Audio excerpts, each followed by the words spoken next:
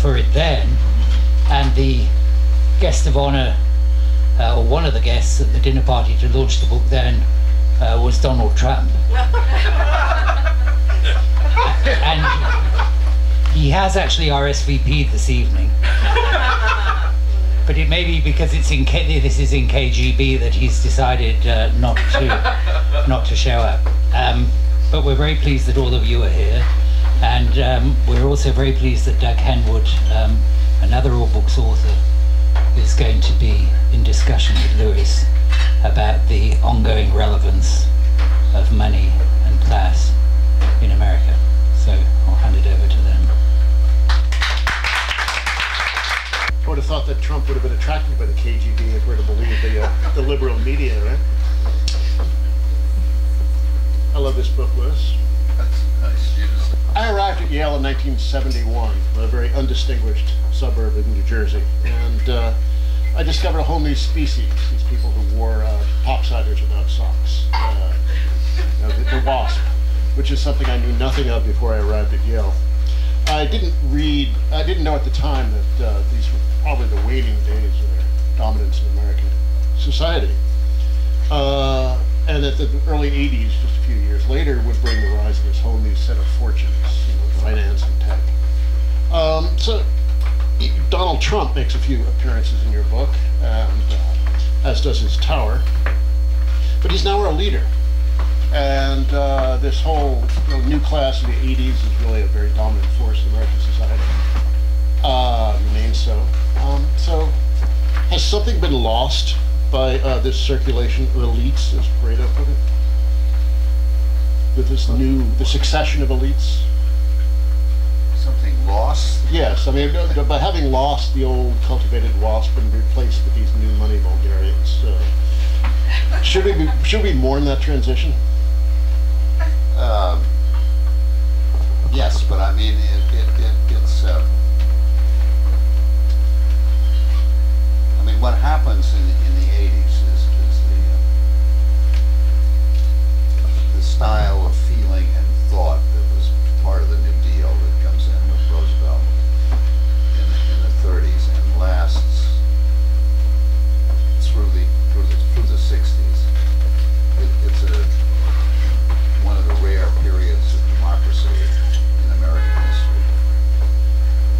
Most of American history, it's a rigged system, the rich against the poor, but there are occasional democratic upsurges. I mean, there's one in the 1840s and 50s, which ends with the Civil War, and then there's the progressive movement that appears briefly at the turn of the 20th century, and then that is buried by the World War I, and then the heyday of enlightened selfishness in the 20s. Then comes back, we bring back the democratic idea and something resembling government by the people, for the people, and all the people in 30s, 40s, and 50s, and it's matched with a period of income equality and enormous prosperity. At the American democracy survives the assassination of Kennedy in 1963, but it does not survive the assassination of Bobby Kennedy and Martin Luther King and the election of Nixon in '68. And since then, we've just had the increasing dominance of a stupefied plutocracy. And this is predicted by John Adams in 1770s. I mean, he foresees what will happen to the United States, to America, and his contemporaries regard him as a man who was lost his mind. You know, they literally think he's crazy because they have this notion of all men are created equal, and they have these enlightenment notions that there is wisdom in the people, and that the forces of history are driven by reason. And Adams knew that that was nonsense. That the forces of history is driven by the passions, and But the Federalist Papers are all about restraining the mob and keeping those passions in control. Yes, right. But Adams feared the banks. I mean, he knew that they were gambling casinos. He knows that in any society that allows for a reasonable degree of freedom, there will always be an accumulation of wealth by the few. That's the story that's been true from the beginning. I mean, you find that in Greece in 500 BC. I mean, it's inevitable, and the object is to try to put some kind of control or regulation on that. So, you know, that period of the 30s through the 60s, early 70s, when these base impulses of American society were kept in check by the New Deal and its aftermath, what produced that then went away? You mean, why does it go away? Yeah, why did... It's always there. It's in human nature. I mean, you leave people free to follow their own desires, and you're bound to create accumulations of wealth. I mean, it can't be helped. I mean, there's a very fine book published just this last couple of months by a British historian named David Wotton, and it's called Power, Pleasure, and Profit. And that is what the Enlightenment meant by the word happiness. No, that's seriously, that's right. No, that's what Jefferson meant by that declaration. Yes, that's what Jefferson meant by that. It means that all men are created equal in their desire, in their passions, not in their talents, not in their reasons, not in their circumstances of their birth, not in any way you can imagine, except in the most base, well, no, it doesn't have to be base, I mean, the fundamental desire for pleasure, power, and profit. I mean, that's what we have. That is how we are all created equal. The last couple of decades have been returned to American impulses of the 19th century. Well, yes, to the 19th century, and the impulses are there in 1776. I mean, the Constitution is set up. We're set up as an oligarchy, which was what the founders had in mind as a republic. What they had in mind was an enlightened oligarchy. An oligarchy that could find a balance between in a democratic society and a capitalist economy. A democratic society is the motions of the heart, people caring for each other. That is the democratic spirit. And the capitalist economy is based on the movement of a market. I mean, capitalism is only interested in inequality. I mean, buy cheap, sell dear. I mean, you quote William Dean Howells, I believe, saying Americans love inequality as much as they love liberty. Yes, what does that mean? We love inequality. Which Americans love inequality? All of us, or the people who benefit from it? certainly the people who benefit from it, and then the people who are expectant capitalists and hope to share in the spoils. Temporarily embarrassed millionaires, right? Yes, temporarily short of funds. Yes. Reagan appears a lot in your book, 30 years ago, and you know, we remember him now as pretty simple-minded. But you know, you can look back at his speeches he gave to the Conservative Political Action Congress in the 70s, and you know, he endeavored to speak philosophically. He purported to have a political philosophy rooted in conservatism. He quoted Hayek and Burke. It's impossible to imagine Trump doing anything like that. Have we gone from circling the drain to being like accelerating our way down the pipe? Yeah, no. I mean, yes, it's accelerating. I mean, it's been accelerating ever since Reagan. I mean, Reagan comes, you know, his campaign slogan is, "I want this country to be a country where everybody can get rich." That was his idea. If you remember, he has just as swinish a cabinet as Trump. I mean, 117 Reagan appointees were either indicted or convicted for one form of criminal fraud. You know, God, I mean, It's easy to forget James Watt, but it shouldn't be forgotten. You know, I mean, so, yeah, no, he was, you know, and his other campaign theme was "Make America Great Again."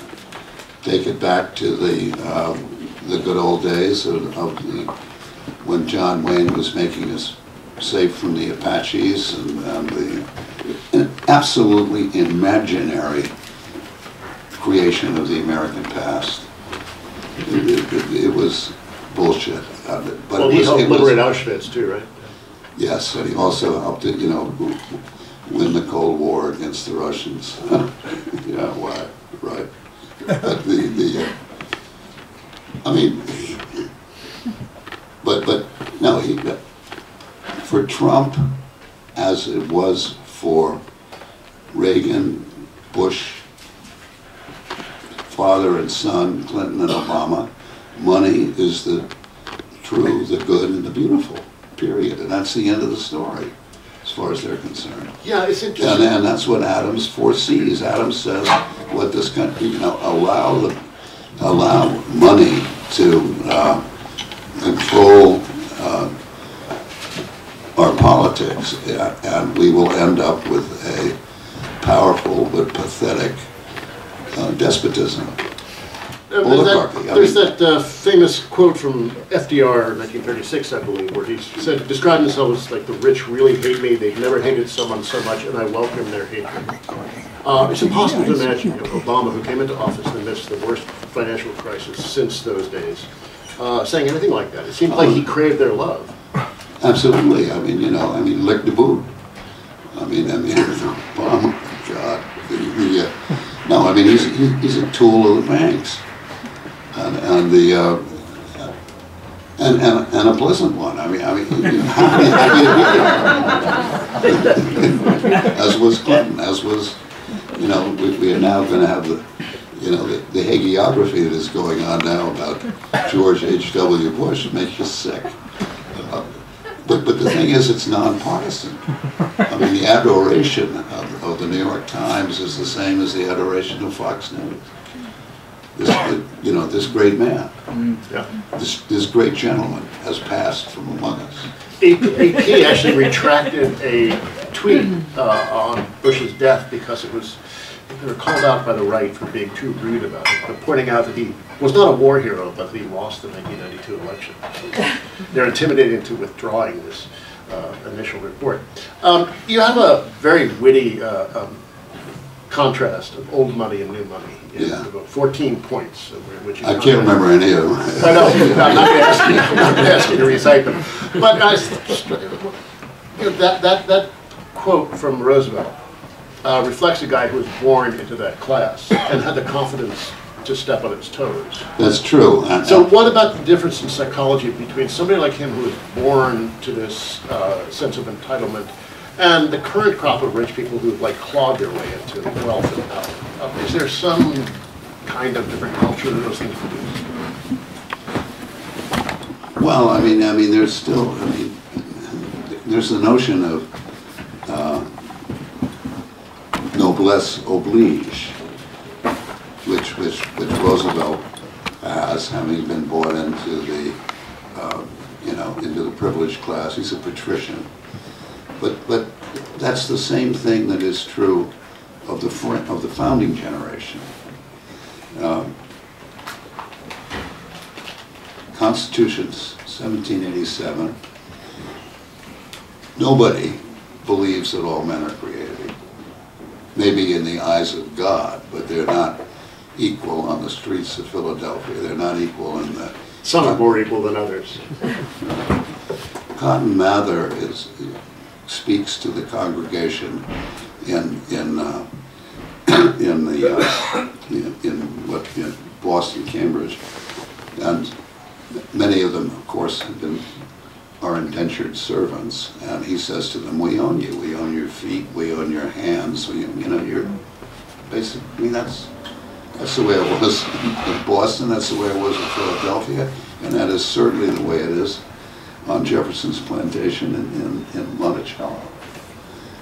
So, yes, equal in the eyes of God, equal in terms of their desire for pleasure, profit, and power. But, and Madison says very clearly that it's an oligarchy.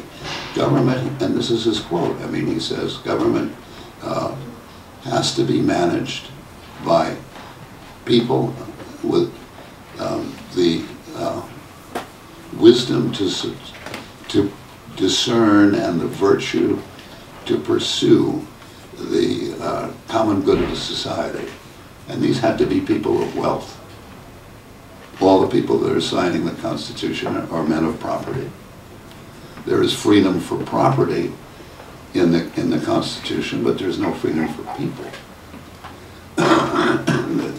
Well, they did tack on that Bill of Rights. They did, very reluctantly. But on the other hand, you still have blacks being counted as 3/5 of a human being. Which was the progressive position, because the reactionaries wanted to count them as 0, right?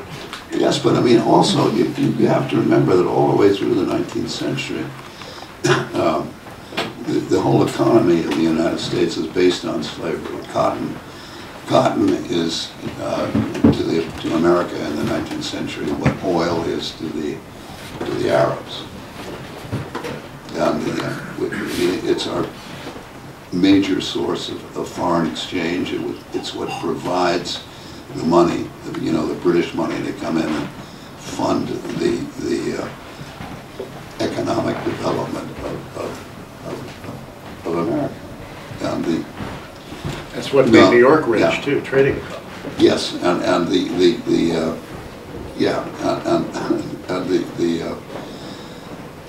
but on both sides, both North and South, the notion of freeing the slaves, what do you do with the slaves after you free them? And the opinion, North and South, is send them out of the country. That's what all the abolitionists thought. They had no intention of making them part of American society, none. Jefferson says this when he signs the Louisiana Purchase, and says that the settlement of the country of the new lands, west and are open to settlement by white people, and the black people have to be sent. He had ideas to send them to the Caribbean. He had ideas to send them back to Africa. But the abolitionists felt the same way. The freeing of the slaves meant that they should be shipped out. That's the reason we still have the problem of black and white in this country. We can't, it's complete denial. the population, the black population in 1776 in America is 20% higher than it is now. And we try to pretend that that doesn't exist. I mean, we start as a biracial society, but we don't want to believe that. Yeah, well, this is a society founded on Indian genocide and black slavery. Yeah, but until we learn to believe that, we're never going to solve the animosity. No, and it doesn't seem like we're making any progress in that direction right now. It did seem like we were making some progress, you know, from Brown v. Board of Education through the 70s, but Reagan began his political campaign in '80 in Philadelphia, Mississippi, and it's been downhill since then. Yeah. But this is off the topic of distribution of wealth. Yes, the distribution. Well, you know, but the slave population was an enormous bit of the American capital stock. Yeah, no, sure. If you look at Piketty's book, it's a very enormous portion of the American capital stock. And it was, the freeing of the slaves was the greatest act of, you know, capital expropriation in history. Yeah. That's an unpopular view, though. No, maybe it isn't. Maybe it's come back into. Anyway. Okay. Let's talk some about the culture of the present. You writing about the culture of the '80s, in which, you know, glitz and money were so enormously dominant, and, you know, there were all these celebrity artists like Julian Schnabel. You know, then there's celebrity novels like Brett Ellis. Do we have anybody like that today? What happened to that kind of the merger of celebrity and the arts that was so characteristic of the '80s? It seems like the kids are all broke now. There's really nobody like that. I don't know who our celebrity. It seems like we had none. Am I missing something? But like there's. Well, I guess the point I'm going after is that we've even had a devolution from the level of the '80s. No, our celebrities today are movie stars or Kim Kardashian. I mean, I don't know. This is people that appear on pop singers. I mean, those are our celebrities. I don't think of any writers who are celebrities. Although Pamela Anderson is providing a good analysis of the French riots on Twitter, so that's progress of some sort. No, that's interesting because in the celebrity writer, I mean,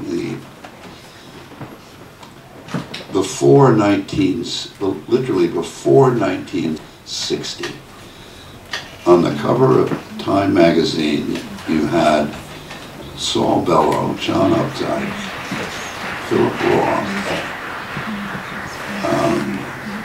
Norman Mailer, right? And I don't think there's been a writer on the cover of Time magazine since, yet, sorry, one exception. Franzen was on the cover of Time a couple of years ago as compared to Leo Tolstoy. I mean, what do you do with that? I mean, I don't know. Well, I saw this somewhere recently that the word rate at Harper's magazine you edited for many years was $1 in the '60s, and now it's still like $1 a word now. And in the '60s, someone said you could buy, you know, you could. If you published one article in Harper's, you could buy your friends dinner at Elaine's for months afterwards.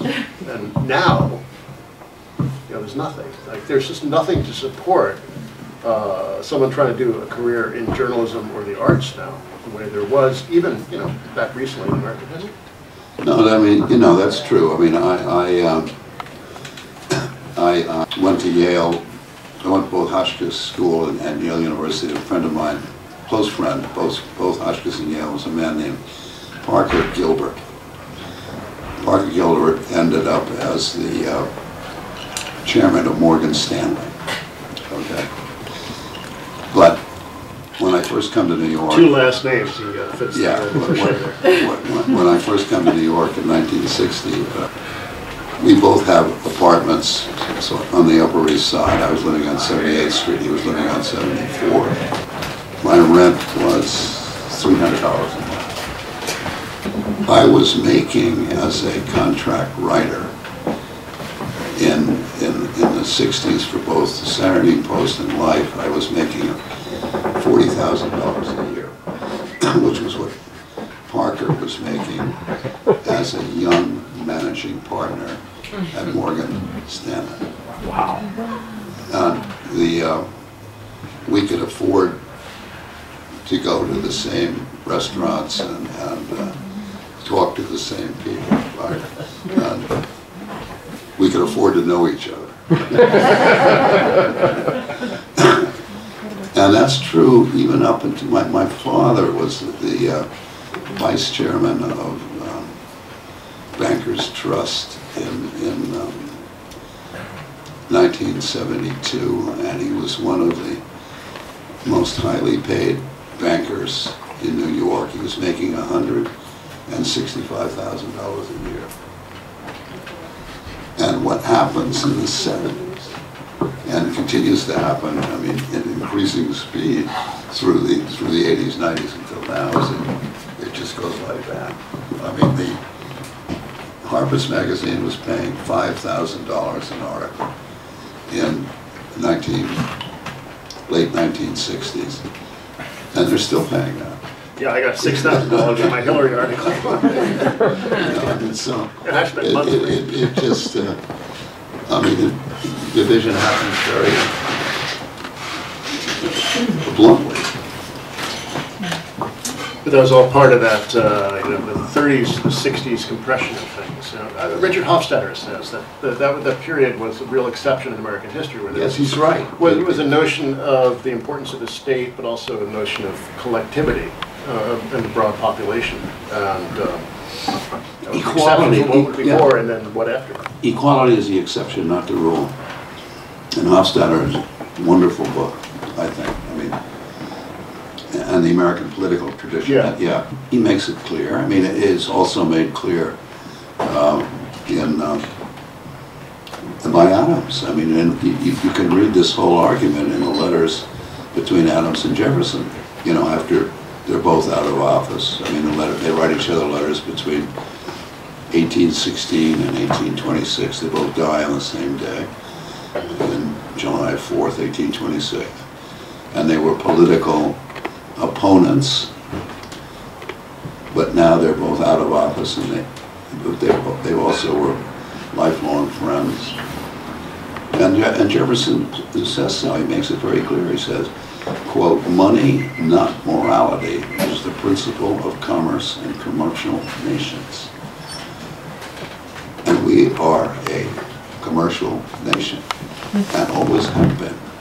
And But it does say, in God we trust, in the money. We have, money and God. yeah. Right. Money is our God. They put that in 1956, I think. I mean, it used to be e pluribus unum. The point is, this book is published in 1988. It's as good today as it was 30 years ago. But it came out just after the 1987 stock market crash. People thought things were falling apart. They thought for a little while it was 1929 all over again. It didn't turn out that way. But, when you were writing it, did you have that sense that the crash had ended a certain era? Did you think it was going to continue into the present? No, I didn't. I thought there would be some form of comeuppance in the real world, and I was wrong. And but no, what they didn't accept when this was published, and they still don't want to accept it, is, you know, I mean, when David Brooks reviewed this book in 1988 for the Wall Street Journal, I was pointing out that there was a class system in America, right? And Brooks got very, upset. There is no such thing as a class system in America. You know, that's left-wing cant. and that's straightforward denial. And we're still denying it. I mean, you read, our official historian, John Beecham's book on the American soul that came out, again, no class system in America. We're all born equal. American exceptionalism, that awful idea that was promoted by Jefferson, that Americans are unlike any other human beings that have ever walked the face of the earth. That's the main difference between Adams and Jefferson. Adams talks about history as the lamp of experience, and from which we can learn and know who we are. Jefferson denies that. I mean, it's Jefferson's enlightenment, right? He wants to believe that men are moved by reason, that the people, the voice of the people is wise. God. Some people. No, the vox populi. I mean,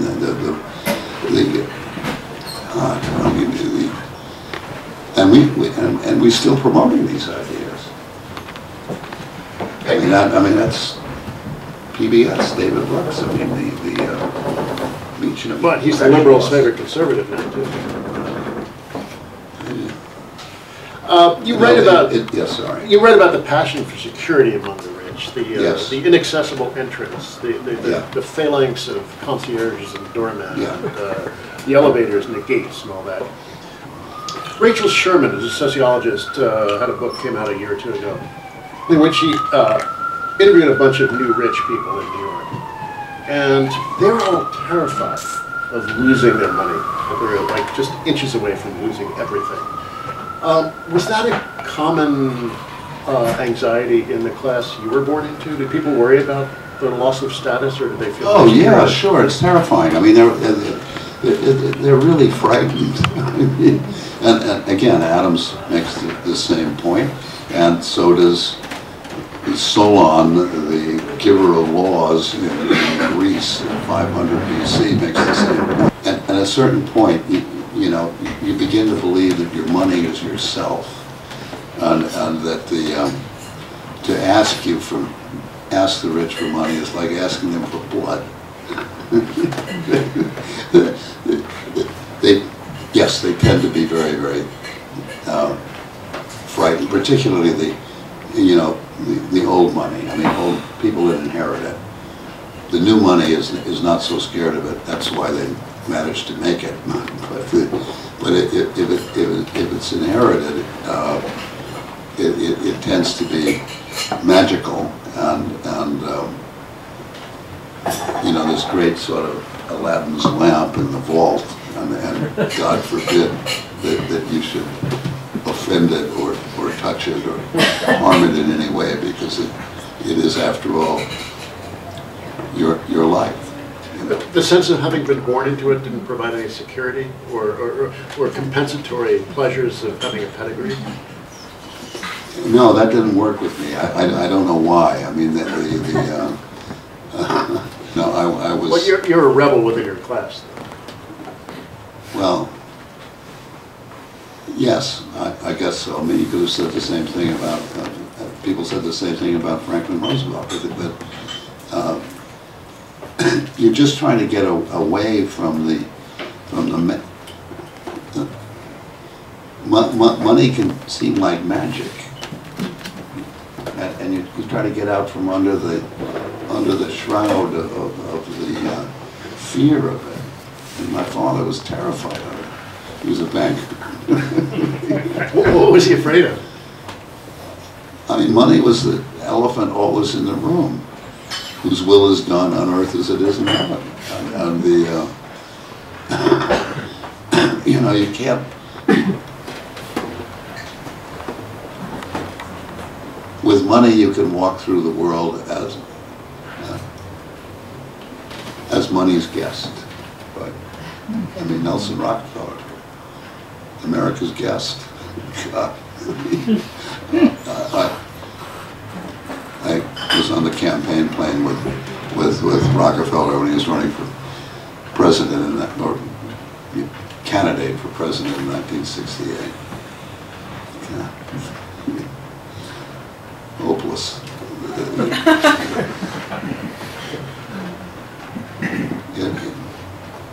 But when he appeared before Congress, the Congress just couldn't get over the fact that he was rich. I mean, so they couldn't really ask him hard questions.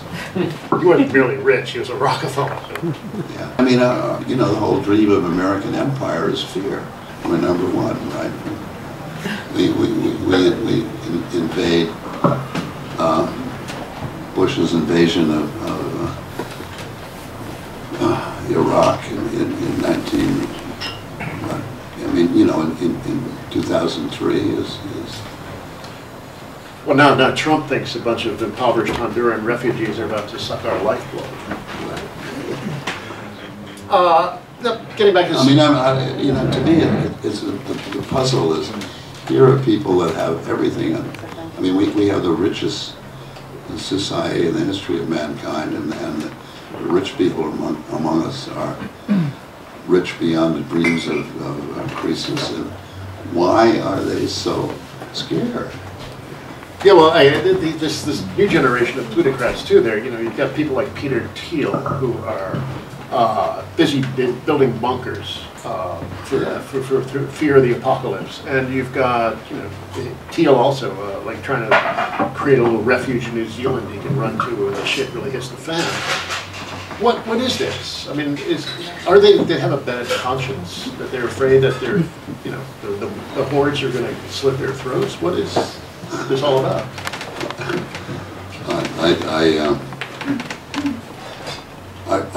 I fail to answer that question. I mean, that is one of the questions that I present myself with writing this book, and it's still an open question. I remember I had a number of possible answers to it, but I can't remember now what they were. I like the guilty conscience explanation. But, no, that's entirely possible. Will anything ever change this structure? Yeah, it seems like you hope at one point that the elites would come to some sort of enlightened self-understanding or be born again in some decent sense. But you also, you have no taste for the class war. You portray the bourgeoisie as a bunch of deluded and pampered dolts, you know, rather than the masters of some exploitative system. You're not interested in, like, the masses rising up. You know, that was what made Roosevelt possible. That's what made the New Deal possible, was the fear of elites that they're about to lose everything. So, is there anything that's going to get us out of this, or will it just be from fear to just climate catastrophe and social collapse? Well, I think, yeah, that's right. Climate catastrophe and social collapse. I mean, yeah, I mean, that will attract people's attention, I guess. So we can't keep from driving the car off the road into the ditch. No, I don't think so. I mean, I think it's going to take driving it into the ditch in order to awaken people to the fact that they've been living in a hall of mirrors. Mm.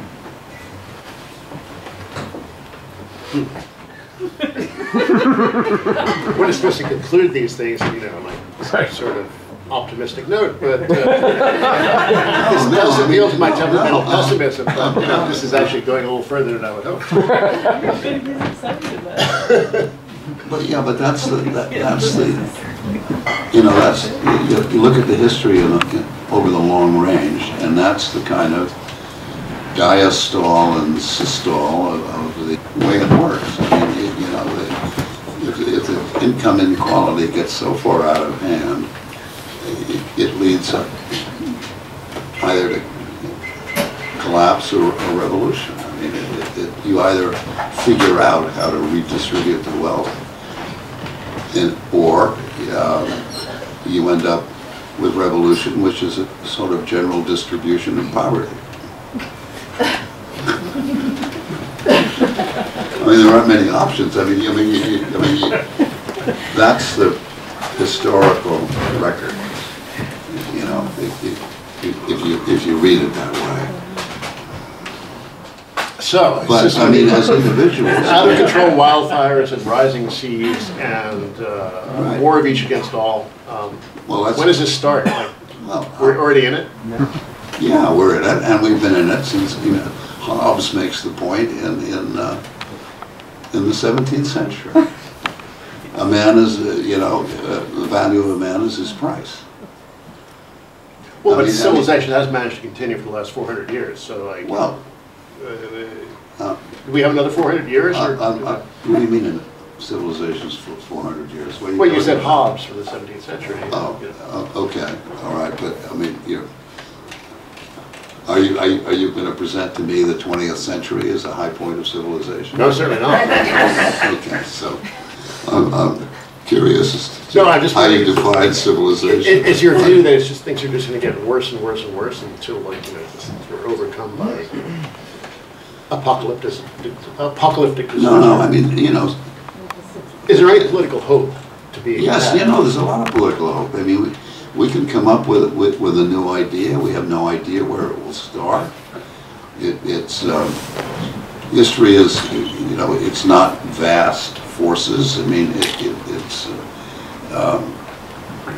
it's contingent. History it's always a surprise. There can be a renewal. I mean, who knew, you know, there can be another variation on the impulse of the Enlightenment, and the impulse of the Declaration of Independence. There can be another variation on, sorry, on an idea that comes out of nowhere. I mean, and I can't tell you where it's coming from, but it will come. I mean, we are not going to, unless, of course, we manage to eliminate the human race, which is possible too. So, I mean, that was Einstein's idea. The only thing that stood between the elimination of the human race is education. Well, but Einstein was a socialist too. Yes, but I mean, socialism is, you know, can be defined in lots of different ways, right?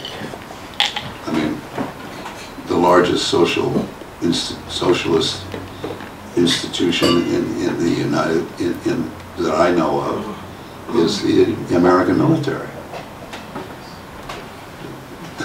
Yes. That is a socialist society. That's a little narrower than socialism in one country. No, I mean, it's an operative, it's an operating socialism. Yeah, it works very well for them. The United States Army is the biggest daycare center. Yeah. Okay. Yeah. We won't go into that. No, it's a very healthy life. But it hasn't won a war, by the way, in 75 years. They can kill them. They're very good at killing people. Well, I mean, that's the other option. I mean, the way to solve the, you know, environmental problem. The problem is that the resources of the earth will not sustain infinite growth. That is becoming quite clear. So you read all the projections about war against all, resource war, the various results of, you know, migration. I mean, there were a lot of books about this, and projections, and the finite resources cannot sustain infinite demand, and technology is not going to solve our problem.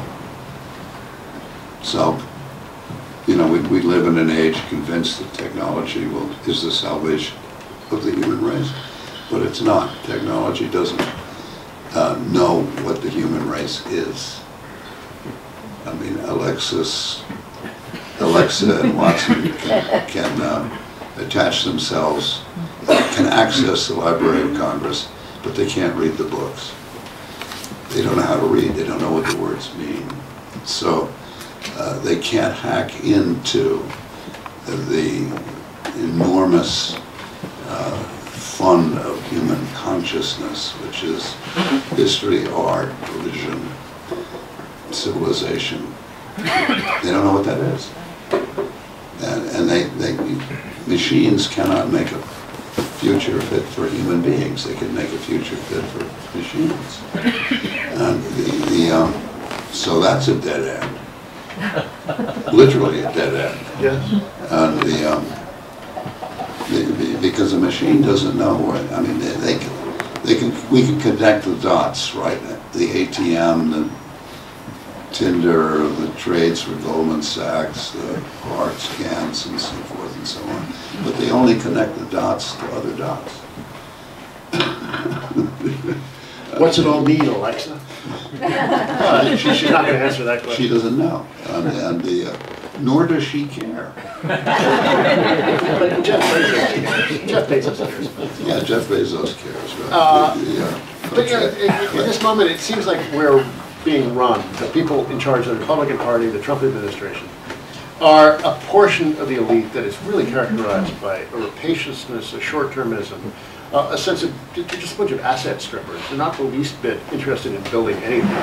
Like now we've got the Trump administration wanted to drill in Alaska, the Arctic. At the moment when wildfires are bursting out all over the place, and the oceans are rising.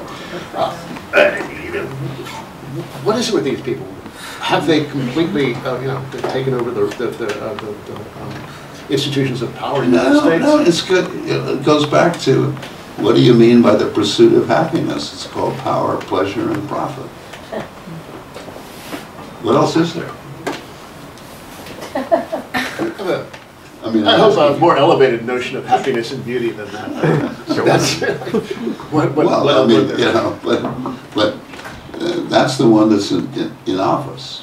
Yeah, that's the one that's running Fox News and the Trump administration, and was also running Reagan and Roosevelt. I mean, Brandeis in 1933 says to Roosevelt, "We must make our choice. We can have democracy or we can have the accumulation of wealth in the hands of a few, but we cannot have both." This choice. Somebody made that decision for us. Well, I mean, Roosevelt tried to choose democracy, right? Yeah. Adams understood the same question. I mean, what I'm talking about in this book has been going on a long time in the United States, and the periods of equality are exceptions, relatively few and far between. But you have to find a balance. If you can't find a balance, then you're going to force some kind of catastrophic or revolutionary crisis.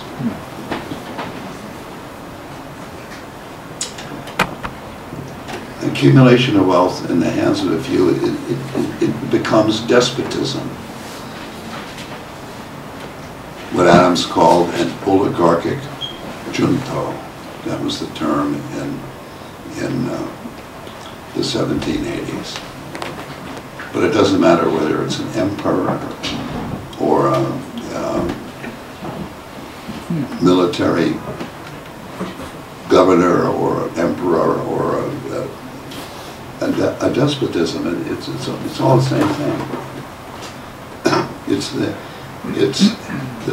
the few power in the hands of the few. Would we be better off if the few were better than they are now, or? Yes, sure we would. I mean, that was what Adams was. I mean, that's what Madison's point was. And when Madison says the country, we put the country in the hands of the people with the wisdom to discern and the virtue to pursue the common good, that's what he meant. So we need a better set of overlords. Yes, that's right. And all oligarchies start that way with a band of brothers who are. I mean, this is Plato. But over time, oligarchy, wealth accumulates and men decay.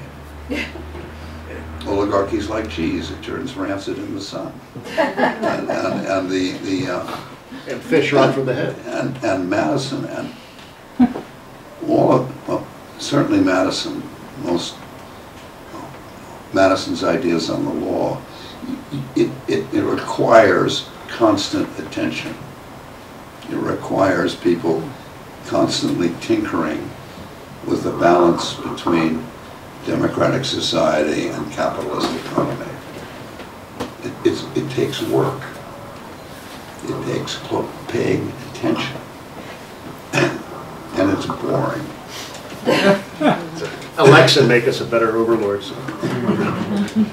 Okay, on that Happy note. perhaps we can see if anybody in the audience has comments or questions. I feel like this conversation is so defeatist, and that it's like we're not acknowledging that millions of people in this country supported Bernie Sanders. So many people in this city have supported Alexandria Ocasio-Cortez and really want something that's different.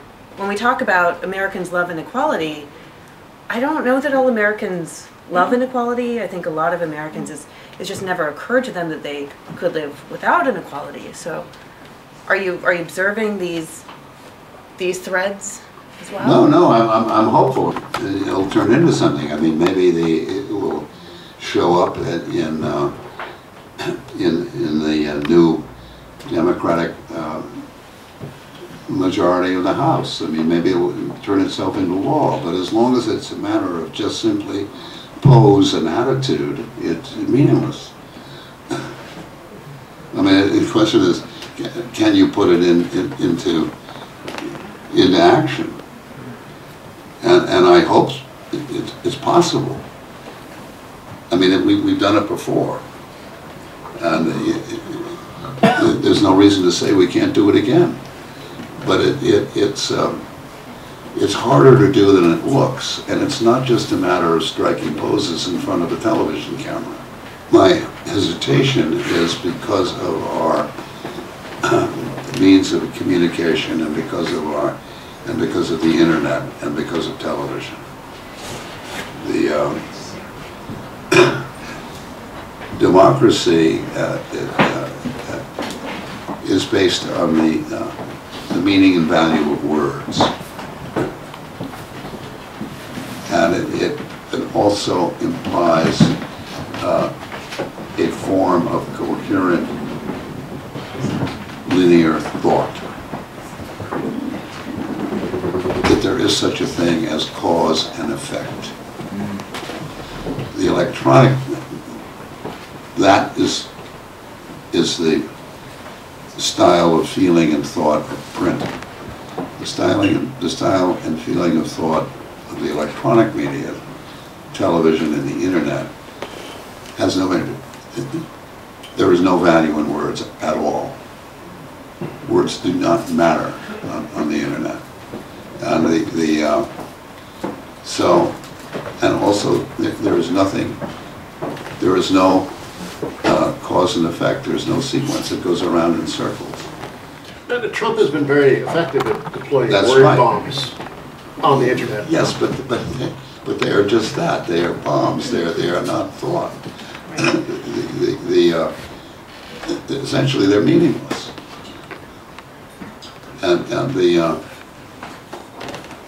So I mean, we have a serious problem, I think, in our means of communication. How do you form a politics fit for human beings when your languages are made for machines? Yeah. I mean, the language made for television and the internet is made for machines. The language in the internet is made by algorithms. You're not talking to human beings. How do you make? I mean, this is a problem that the founders are facing too. How do you build a future fit for human beings? It takes account of both the democratic society and the capitalist. And I don't know how we do that without words. Trump understands that. You know, his Twitters are utterly thoughtless. He doesn't care. I mean, it's not lying, maybe, because he doesn't. There is no truth. I mean, but it's language made for TV. He was at the first book party for this. Yes, because in 1988, This book is published in 1988, and Trump was the absolute hero of the age. He was on the cover of Time magazine in 1988. He was on the cover of Playboy. At Yale University, in the dorms, where in the 60s there were pictures of Dylan and Che. In 1988, the pictures were Trump on the kids' dorm walls. And so the first publisher of the book was published by Ann Getty, a billionaire who had just bought it was commissioned by a publisher called Weidenfeld Nicholson, and then bought by Ann Getty. And she had a big apartment on Fifth Avenue, and she wanted to give a fancy launch party, and so she invited Trump, because to have Trump attend your party in 1988 was to give it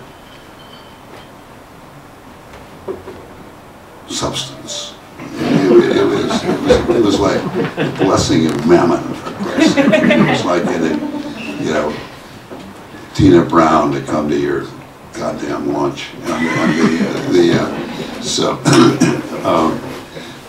And that was like a year before his first bankruptcy, wasn't it? So there he was. I mean, he was a table ornament, and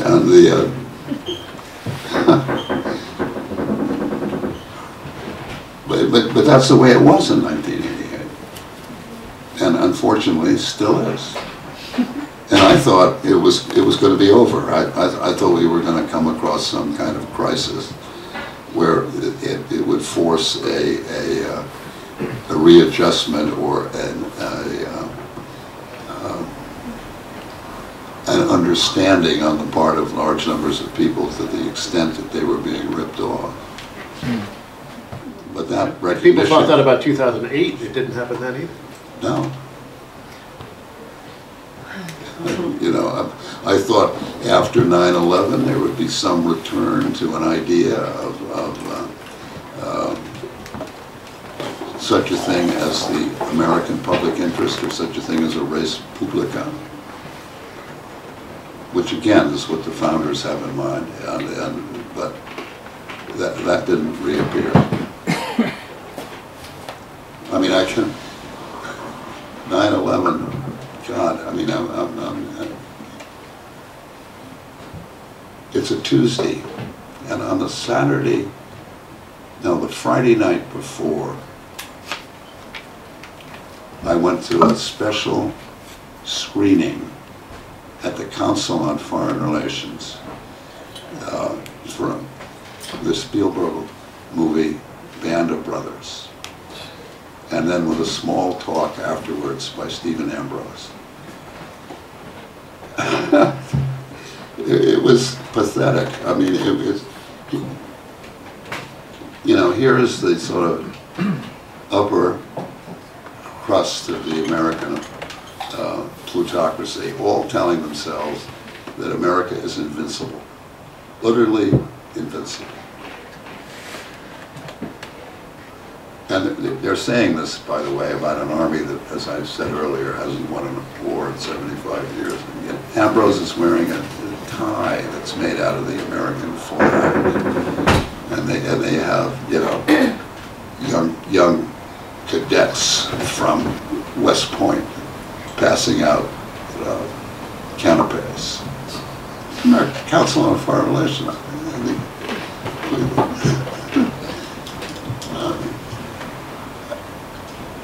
Absolutely no idea of what was about to happen on 4 days later.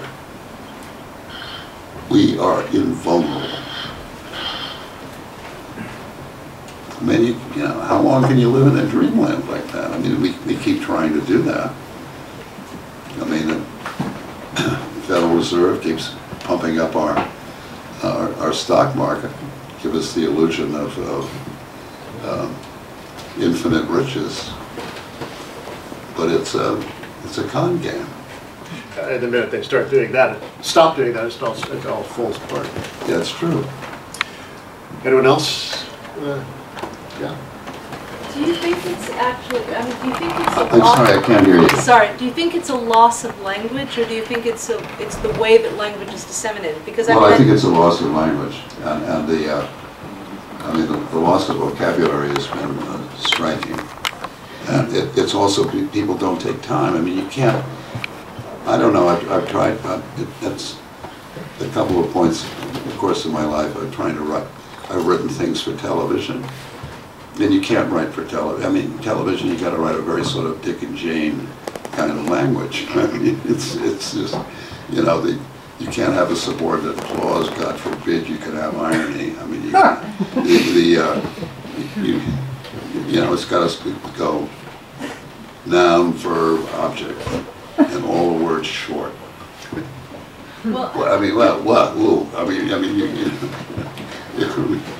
where would you imagine? Let's suppose you wrote the Federalist Papers. Where would you publish it?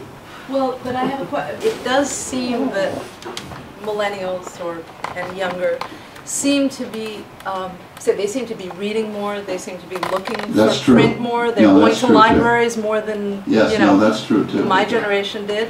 But That's a hopeful sign. and I think the reason that they attached themselves to Bernie Sanders is I think it was the first time they actually heard someone speaking just normally.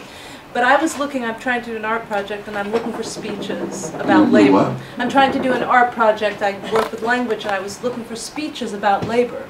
And it's incredibly difficult in the past 40 years to find an actually good speech. That's true. It's really scary, actually, when Yeah. you look back. I mean, I've been reading Mother Jones and reading, and it's shocking that I can't find anything. The only thing is a Reagan speech, which, I mean, you know, when you start searching, Yeah. it's like that's what people think is a great speech of the past. And I'm not saying that there aren't any on a smaller kind of level, but I'm just saying our idea of what a great speech is. And so when we talk about language, maybe it's that there isn't, it's not that the language that is on the, you know, on that technology has kind of ruined language, it's that there's a kind of propaganda against language, which I think somebody like George Bush, for example, was, you know, they structured him to ruin language, to have no words. I don't know. The father or son. I'm saying the son because I actually think they made him, if you hear him, you know, debate Ann Richards, it's completely different than the person who actually ended up being this person who couldn't find words for anything or had, you know, I mean. Well, I mean, the great, this is what Toni Morrison talks about in her Nobel Prize speech in 1993. I mean, the language that our language, our public discourse is carried out in the language of advertising. It's all advertising, for God's sake. I mean, and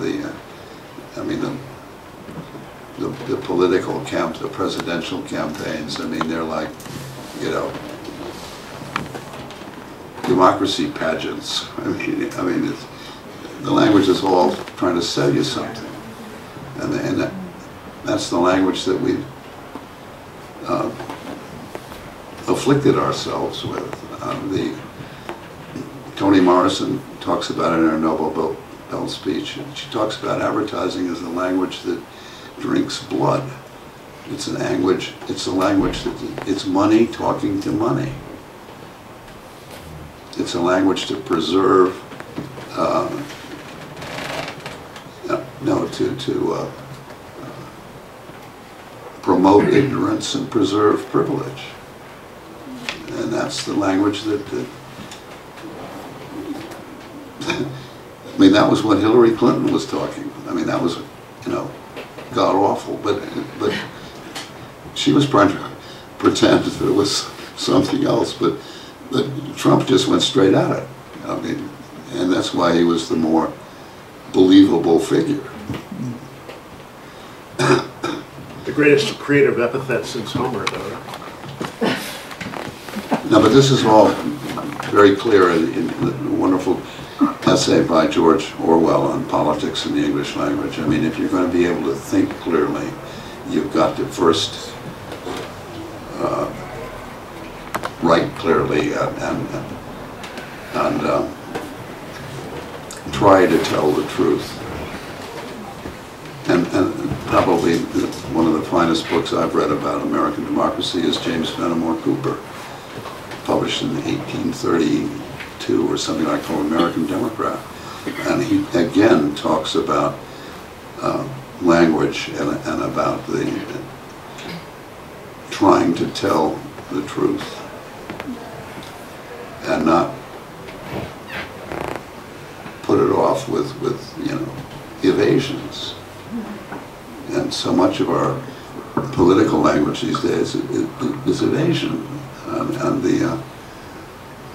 that's true not only of the voices in Congress and the voices that come out of the White House. I mean, God, I mean, and we try to pretend otherwise. I mean, in the summer, let's see, 9/11. Okay.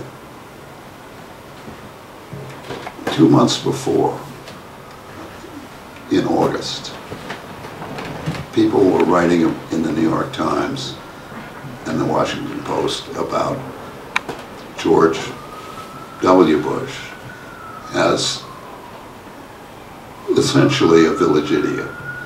I mean, inarticulate, stupid, right? I mean, you know, kind of a fraternity kid. I mean, 2 days after, no, 2 days after 9/11, the New York Times was comparing his eloquence to Abraham Lincoln, and the Washington Post was comparing him to Churchill. I mean, that's the kind of god-awful press we have. Okay. But now he's being rehabilitated in the light of Trump, it seems. No, I was talking about the Sun. This is No, the Sun. Not the Sun. I mean, they're actually rehabilitating W in the light of Trump. At least he went to Andover or something. Yeah. Speaking of 9/11, 4 years later, Columbia Journalism Review sent out one of your articles, in an article headlined "Fascism, Fascism Everywhere, but Nobody Stops to Think." And it was one of your editorials in Harper's that had an incredible 4 paragraphs that CJR didn't pick up. And it was some of your satire. And it said that, "I'm proud to say," and parenthetically, I think I speak for all of us here, including Senator Clinton and her lovely husband, that we're blessed with a bourgeoisie that will welcome fascism as much as it welcomes the rain in April and the sun in June. And you go on to say that, you know, the true American, well, they're your words. And I just wondered, because I checked the book published before this, and the parenthetical had been removed, so I wondered, in the dozen years since you wrote it, had anything changed? No, I remember writing that piece, I think it was 2006, it was called Odd Message, and I stand by it. But the parenthetical I can't remember, I don't remember about the parenthetical. It was about, I don't think I, did I cut it? I think you said, "I'm proud to say," parenthetically, "and I think I speak for everyone, including Senator Clinton and her lovely husband." Yeah. "Will welcome fascism." no, I forgot what it first. "Are proud of the bourgeoisie who will welcome fascism as much as it will welcome the rain in April and the sun in June." Yeah. And I was just wondering if that parenthetical had been removed from your book. Like I don't think so. I don't know. I don't think it has. I haven't looked. You're not trying to protect the Clintons, are you? On a different note, it seems to me that there are movements that come up unexpectedly, Yeah. that we can't predict. And so every so often they come up, like Occupy Wall Street, for instance, and they change the language of what people are talking about, and then the state finds a way of coordinating the repression of those movements, and they learn new techniques or they invent new ways of doing that, and then the movements come up again in response to those techniques, and then the state comes back. So there's a seesawing, it seems to me, between movements that spring up and the repressive mechanisms of the state. And I was wondering if you could comment on that, because everything you were saying sounds so despairing. It's not despairing. I mean, it's something new will happen. I mean, that's just the way history works. I mean, history is not at an end. Okay, it's a work in progress, and it's true. You look back and you never know where the next change is coming from, and the or what form it will take, and I assume that will happen. I mean, capitalism is, after all, in his historical construct. It's not a law of nature. I mean, it's an idea that appears at the end of the Renaissance and then begins to appear in the 15th and 16th century, and Amsterdam moves to England and comes to the United States, and it's an idea that, like all historical ideas, it has a beginning, a middle, and an end. And I don't know what will replace it, or how it will be modified, because the capitalism, if left untreated, it's a machine. It's not an idea. It's creative annihilation. I mean, Schumpeter makes the point. What's his name? Adam Smith makes the point. I mean, Adams wanted to put the banks under the control of the Congress. I don't know what you're going to call the new idea. I mean, we don't want to call it socialism, but some of us do. Einstein thought that socialism was the only possibility. But no, I'm not despairing. I mean, I'm saying we are living in a state of denial as to what we are up against, or what our circumstances are.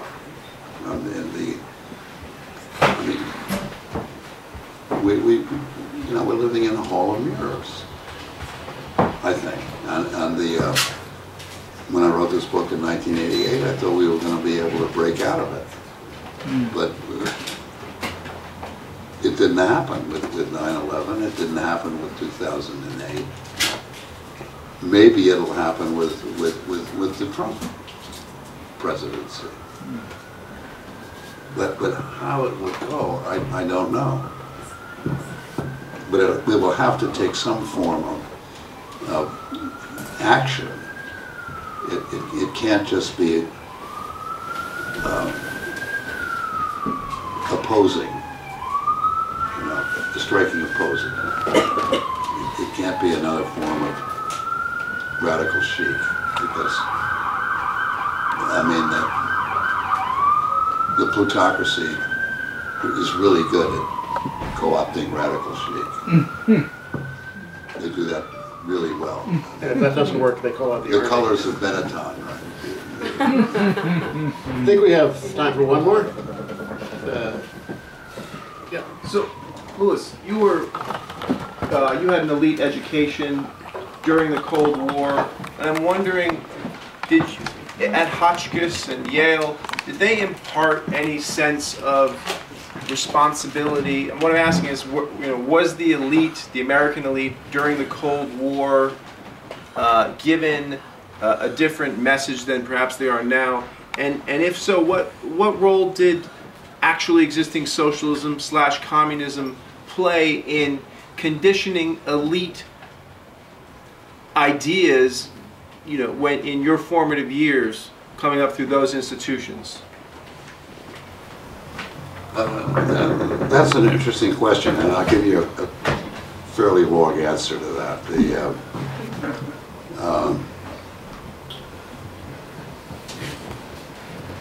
I'm born in San Francisco, and my grandfather is mayor of the city during World War II, 1942, 1946. And I am a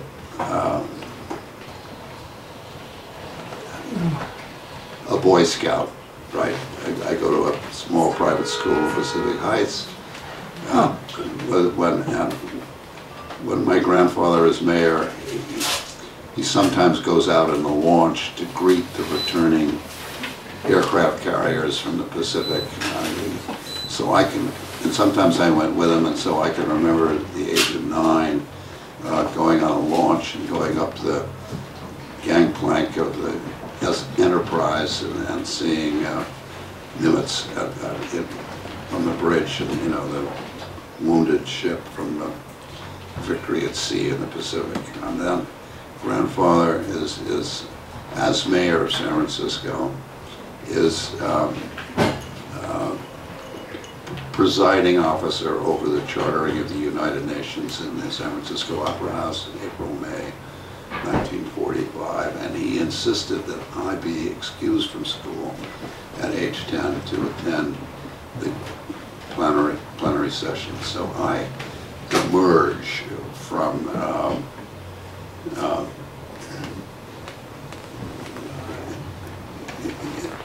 into my teens thinking that America is the supreme, moral, that right has won wrong over wrong, that justice has prevailed, the Axis has been defeated. America is the supreme military, economic, and moral power in the world. When I go to Yale, in 1952, I try to get into the Naval Air Reserve. I wanted to be a Navy pilot because as a kid in San Francisco, the glamour people were the pilots that would, fly upside down under the Bay Bridge. Okay, but I didn't qualify because I was colorblind, and then I lost toes, and so I never foray if I could get in the Army. But it was just taken for granted as far as I was concerned at Yale. I'm there 52, 56. That America is the supreme power in the world. Yale had in 1953, there was a big demonstration in the old campus. People think Yale is a liberal school, and it's just a complete joke. I mean, the entire student body turned out pro-McCarthy in 1953. Yale deeply establishment school. There is a liberal minority, but it's a minority. It was a minority then, it's a minority now. I take that back, I don't know about now. But I really didn't pay any attention to the Cold War. I mean, I was reading French novels and performing in the Dramat in play by one of the first performances of Waiting for Godot. But then I go to Cambridge, England, and I don't know anything about American foreign policy.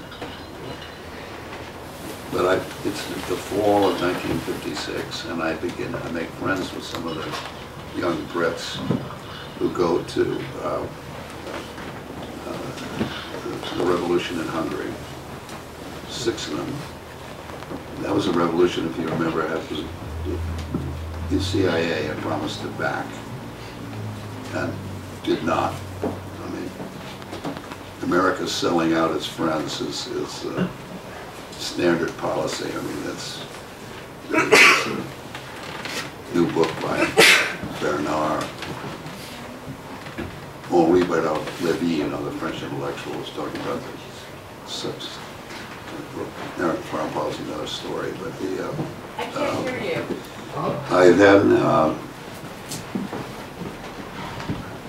but 2 of these kids are killed in Budapest, and so I am suddenly having to explain American foreign policy to very angry British kids. And this is the same year as Suez, and I don't know anything about American foreign policy, but I start reading it. And reading the Manchester Guardian, reading history, reading A.G.P. Taylor. I mean, trying to really get in the game. And then I come back to the United States, spent a year in Cambridge, and I come back to the United States in the summer of 1957. And I'd been recruited at Yale for the CIA. I mean, 2 of my professors, Yale was a big recruiting outpost for the agency. And it wasn't any heavy deal. I mean, they just gave me a card and they said, look, if you find yourself in Washington and you're looking for something to do, call a number. And I did that in the summer of 1957.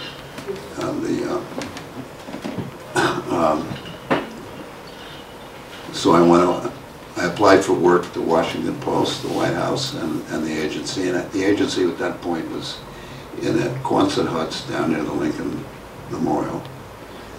And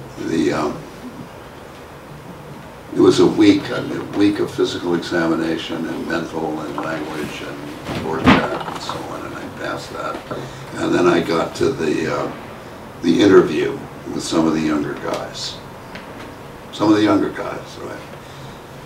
Alan Dulles at this point is the head of the agency, and then his brother John Foster is the Secretary of State. I'd met Foster Dulles because he was somebody my father had known in New York. And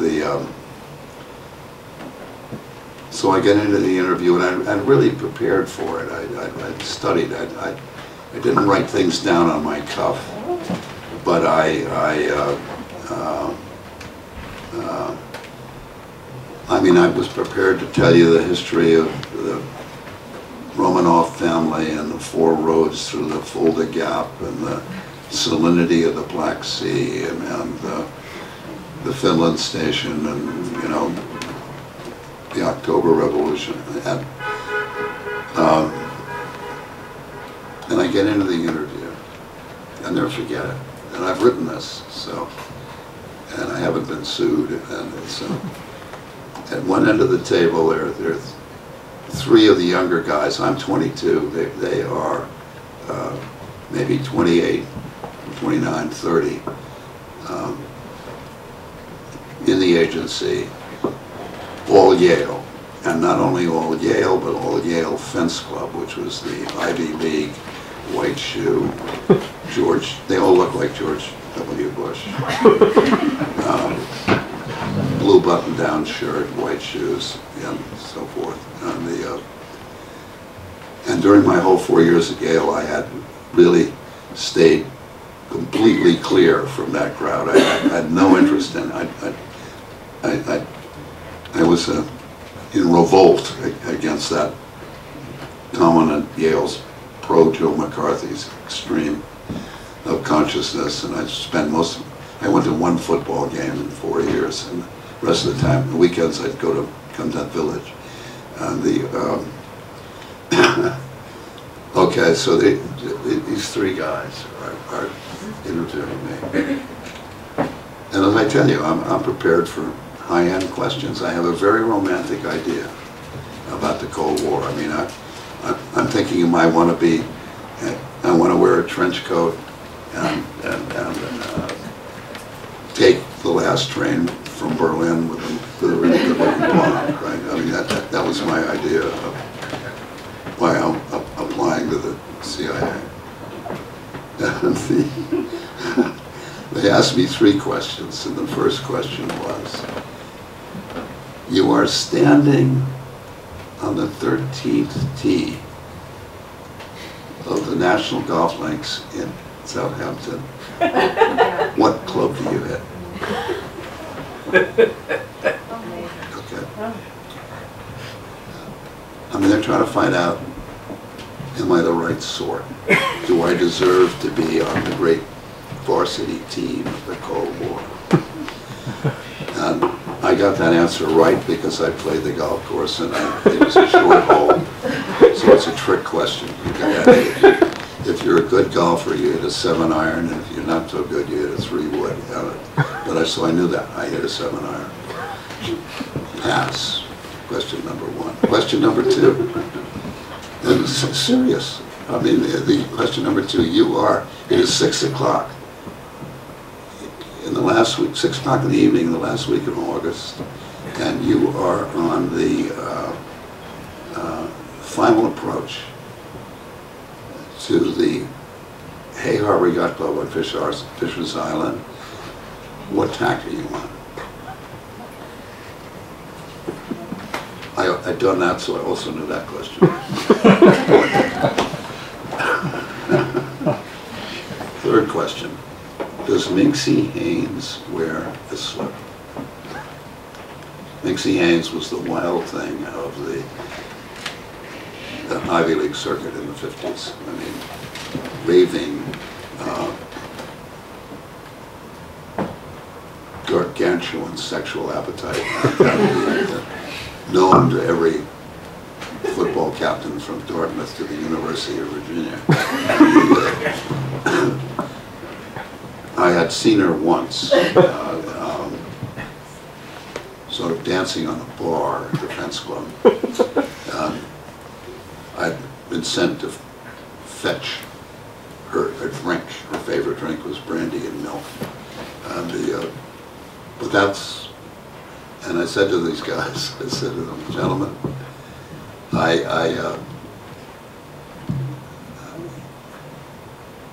information on, and I really did say this, proud of myself for saying it, my information is secondhand and Romanian.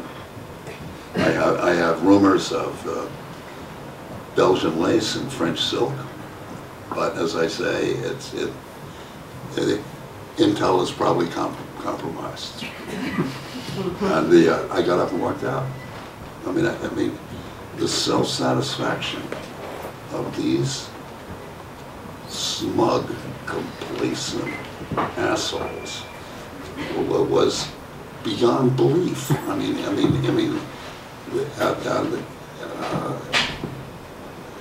I've never been surprised at the record of the. If you know anything about the history of the CIA, it's pathetic. It's not only pathetic; it's comic.